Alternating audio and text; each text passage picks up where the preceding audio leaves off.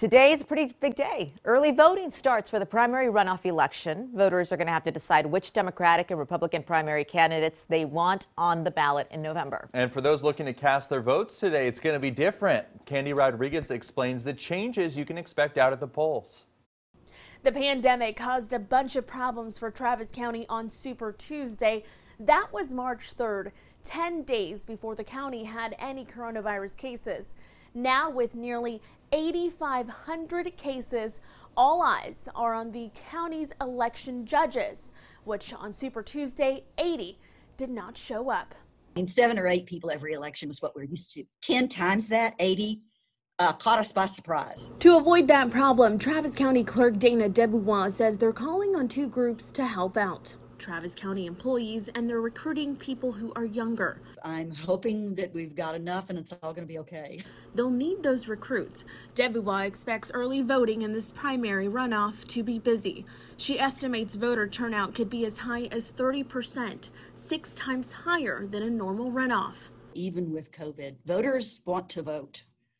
There's pent up energy and they're ready to go to the polling places. New for Travis County, people will no longer vote in grocery stores. They're already challenged just trying to take care of us, but there isn't any real way to socially distance voters and shoppers in those little bitty locations. Instead, the county has new, larger voting polling locations to allow for social distancing. Places like the Tony Berger Activity Center and several elementary schools. And when it comes to voting, Debuwa says there are new steps voters will have to take to follow COVID-19 health guidelines. We want voters to wear a mask.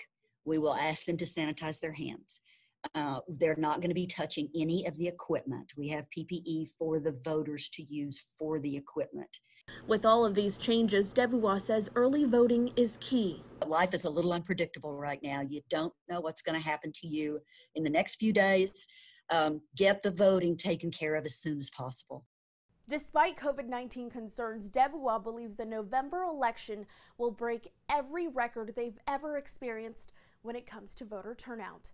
In Austin this morning, Candy Rodriguez, KXAN News. Polls open in less than an hour at 7 o'clock this morning. They close at 7 o'clock tonight. Keep in mind, this weekend is a holiday, so the polls will be closed on Friday. That's when that holiday is observed, 4th of July. It's going to be closed on actual 4th of July, which is Saturday. Early voting altogether ends July 10th. Now, it's one of the biggest things is that you can't vote at the grocery store. So my usual Randall's spot, not happening, right? You have to That's change, not. Change it another thing. I think we're going to see a lot more early voting because, why wait for election day when there are potentially going to be big crowds? Go a couple days early when it's convenient for you, and hopefully there won't really be a lot of people there. Makes sense to me.